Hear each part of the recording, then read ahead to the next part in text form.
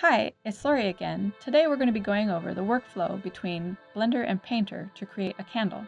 My assignment for this demonstration was to create a variety of decorative candle shapes as a universal prop for multiple scenes, such as an apartment. My first step was to Google for burned candles, melted candles, real wax candles, and the like to get a better idea of what realistic candles look like after being lit. As references go, molded plastic objects have the disadvantage of being another artist's interpretation of what an object looks like, so I'd advise against using those as style references. On the other hand, the extremely melted realistic candles I found are more suited to a dramatic, moody scene than I was aiming for, so I picked my references carefully. Once I had a good idea of the art direction I was going for, I set up my scene in Blender with the units I use for Unreal. It occurred to me while I was filming that I would have an easier time just using Imperial units to begin with, and let Blender do the conversion for me by switching to metric after. But I decided to go ahead and show you how I figured out a realistic height and radius for the first candle. To get the width of the candle, I divided the reference diameter of 3 inches in half and then used Google to convert inches to meters. I added a 6-sided cylinder to my scene, and in the tool panel I pasted in the units. For the base mesh, I left the ends open, and I let Blender do some of the UV mapping by choosing Generate UVs. Now I have the base structure for an easily subdivided 4-inch by 3-inch pillar-style candle. Set the shading to smooth, and you can see why a 6-sided cylinder is a good start for the base mesh. In edit mode, I select the bottom edge of my mesh, and then go to my spacebar search menu, where I search for Origin to Selected, which is a script I installed from a blog I will share in the description below. With my origin now set to the base, I can press Alt-G to clear transforms, and my candle's now resting on the ground plane. I also use Ctrl-A to apply the rotation and scale, so my UV unwrap doesn't get wonky.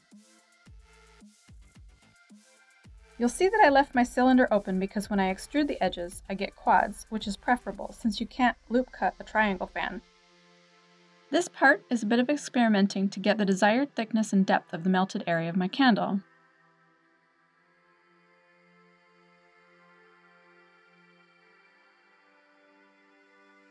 Alt-F fills the top of the finished wick with tries, which I can convert to quads with Alt-J, increasing the max shape angle if I prefer. In this case though, the algorithm just isn't reading my mind, so it makes more sense to select and fill the verts one by one in such a small area. You generally want to maintain quads as long as possible during the modeling phase to make it easier to make clean loop selections. I wanted to show that little trick though, because it can be a huge time saver in a more complicated situation.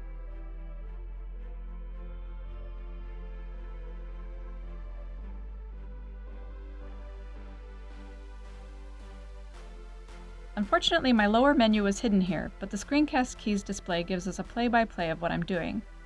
First, I select the original cylinder faces, which are already neatly laid out.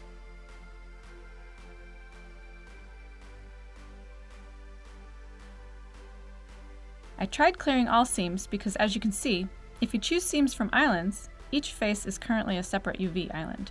I want to take advantage of the tidy generated layout, but with one seam going up the side.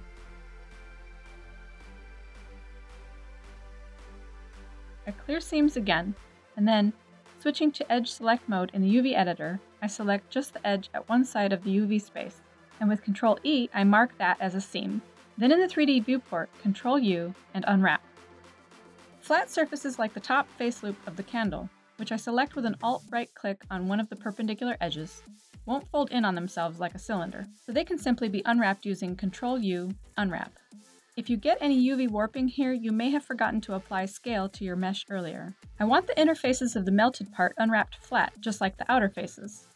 It's a cylinder too, so I mark a seam that lines up with the same edge loop.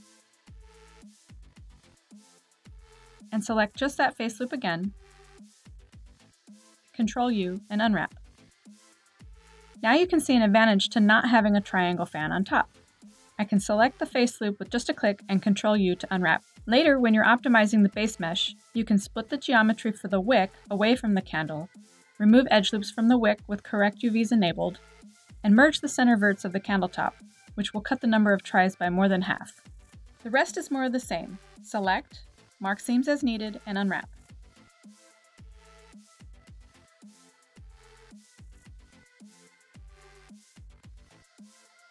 For good measure, I clear seams again, choose UVs, and mark seam from islands. That way I know that I can pack them and select them together as intended. You can run the automatic packing with Control-P in the UV view and adjust the pack margin in the tool panel as I did here. But once you have all the UV islands unwrapped, their relative scale is out of proportion. For example, the wick would have the same texture resolution as the candle this way.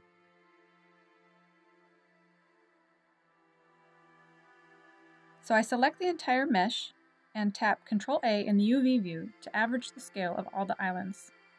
Another automatic pack lets me get an idea of how these individual pieces might be puzzled together most efficiently.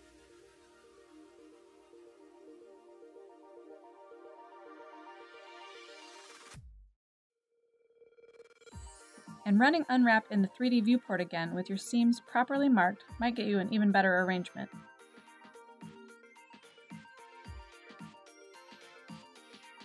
I like this pack, but I might want to stitch the cylindrical shapes to their caps.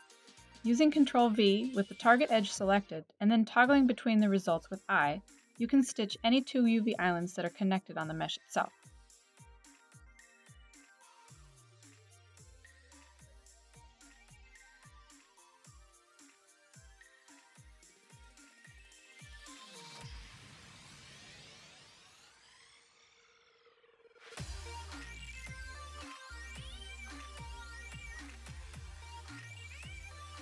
I may just undo that and leave the wick connected as one island for now.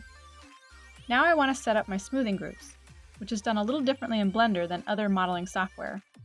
Everything is currently set to smooth, so what I need to do is select the edges I want sharp, which again is easier to do with quads as you can select an entire face loop with Alt, right-click, and then in the Select menu, choose Select Boundary Loop. Ctrl-E to mark the edges sharp. I'll finish up my smoothing groups using Auto Smooth in just a moment.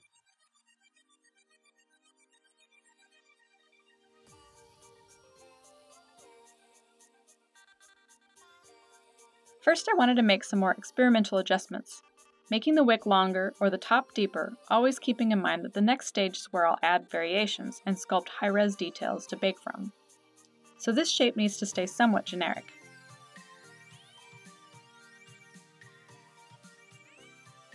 As a final step, I'll select all and remove doubles to make sure I haven't accidentally extruded while marking edge loops or otherwise duplicated parts of my mesh inadvertently.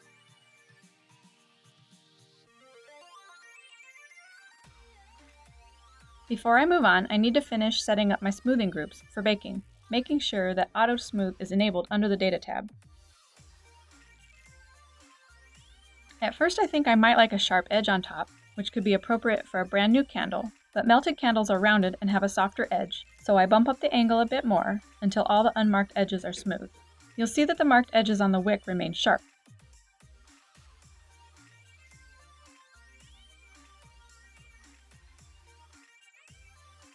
Continuing with my final adjustments, I make sure and re-unwrap anytime I resize the geometry, otherwise baked textures may stretch and warp.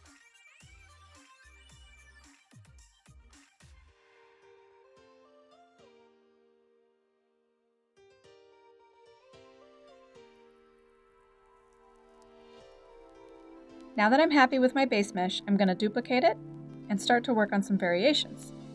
My art lead requested about 5 candle variations, so I googled the dimensions of common candle types and modified my duplicate candles to fit, applying the scale afterward. The adjustments I make after this point are mainly creative, but I do make sure to re-unwrap my meshes after every big change to make sure that the UVs remain clean. Here I'm selecting the top edges in Vertex Select mode to add a little procedural randomness with the Randomize tool. After you press this button, you can adjust the strength and direction of the Randomize effect infinitely until you click away or perform another action. The Noise button in the tool panel can provide a similar, more controlled effect, but utilizes an image set up through a material, which is a lot more complex than we really need right now.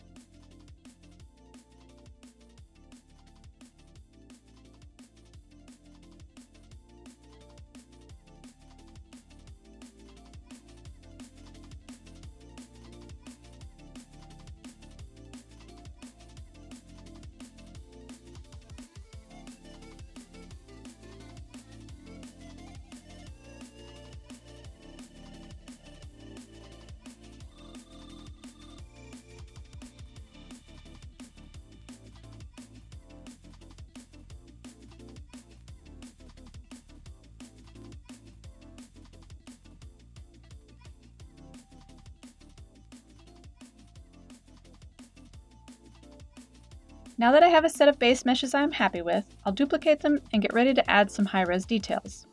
I like to use the add-on called Name Panel to quickly rename batches of meshes in Blender this way. You can find a link to purchase Name Panel in the description below. As you can see, if you make lots of typos like I do, it can save you a ton of hassle down the line, like when you can't figure out why your baker isn't recognizing the high poly mesh.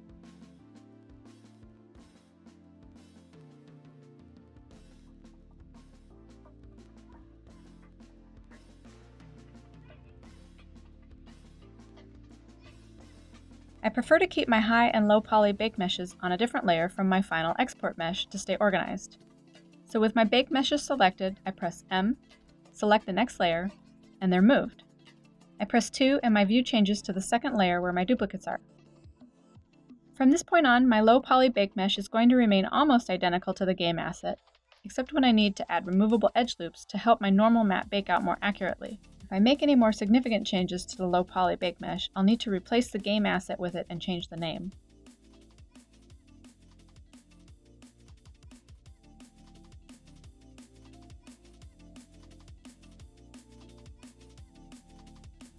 With my low poly mesh hidden, I enter edit mode and clear the seams and sharps from what will become my high poly mesh, and I turn off auto smooth.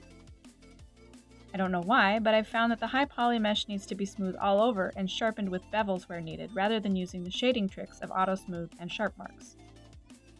Otherwise, normal maps won't bake properly. I'll show you how I smooth and sharpen the high poly mesh in just a moment. Here I'm turning off auto smooth, and then using the copy to selected option to propagate that setting to all the other selected meshes.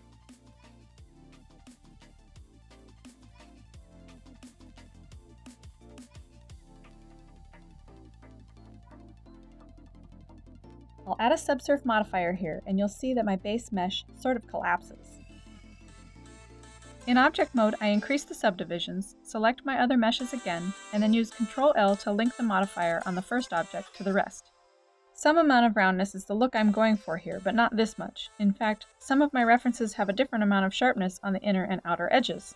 My first instinct was to bevel the whole top face loop with Ctrl-B, but I quickly realized that's not right. I need to bevel only the inner and outer edge loops. So under Select, I choose Select Boundary Loop, and now my bevel is having the effect that I wanted.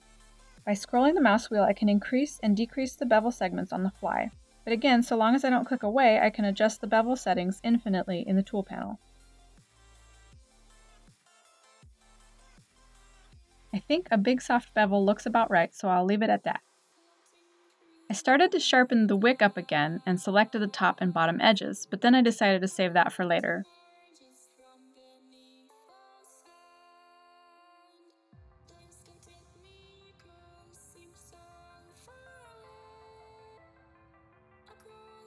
I liked these bevel settings, so I decided to jump to the next mesh where I can use them again, with a simple Ctrl-B and Enter. Toggling clamp overlap resolves the weirdness that ensued when I applied the same settings to a smaller edge loop. I want to change the angle of the slope here, but I can't see the edges I want to grab due to the modifier, so a quick solution is to turn off the visibility of the modifier. Any of these buttons are handy in different situations, so I encourage you to try them all. I apply a bevel there too, and now my second candle has a slightly sharper edge, making it look a bit less melted than the first. When I apply the bevel to just the outer edge of the third candle, I realize I like the effect, so I undo my changes and set new bevels accordingly.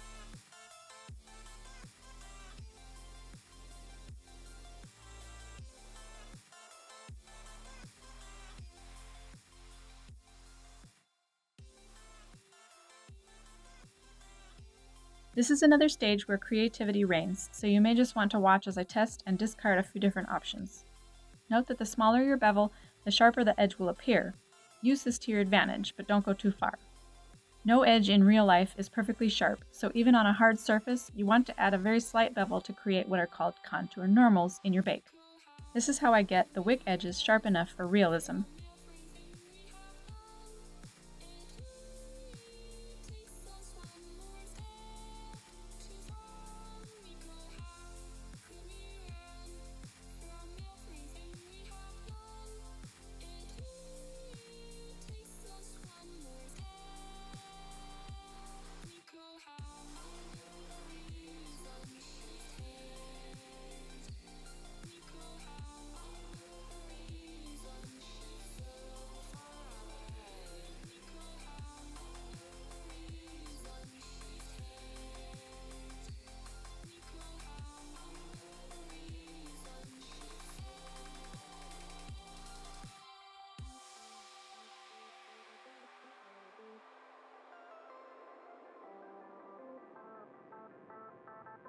It looks like I have an end gun here, which means my low poly mesh has one too.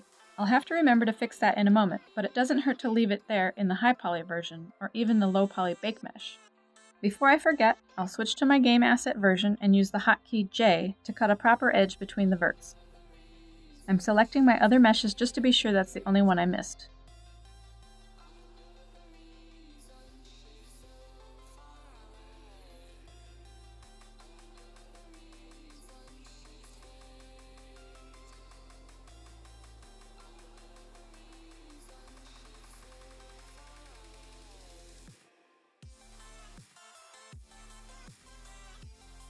For my really melted candle, I want to add a little drip detail. So to make it conform perfectly to the curvature of the mesh, I'm going to cheat and duplicate some faces. This isn't necessary, but it's non-destructive and it saves me some time not having to line up brand new geometry in just the right spot.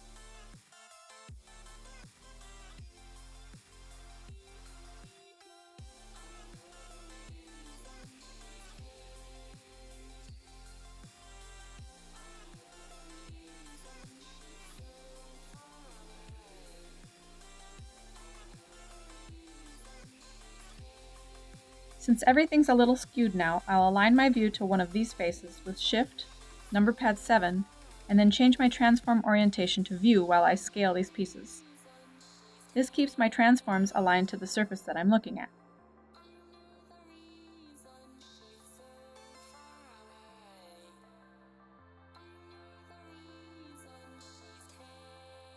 Since this is my high poly bake mesh, I don't have to worry about being efficient or clean topology. I can simply extrude these faces upward to give them some thickness. Then it's just a matter of pushing and pulling and checking with the modifier enabled until I get the drip looking just how I want. The subsurf modifier and the normal bake will hide a multitude of sins.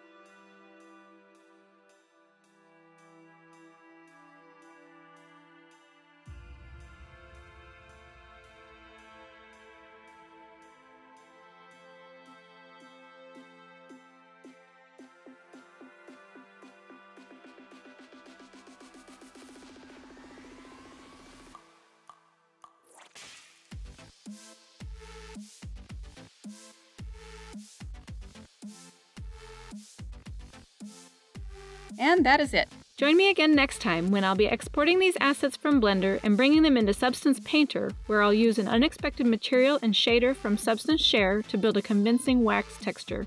Thank you for watching. Let us know what you think in the comments below and feel free to ask us questions. Be sure to subscribe for more videos like this one from the Timefire VR team.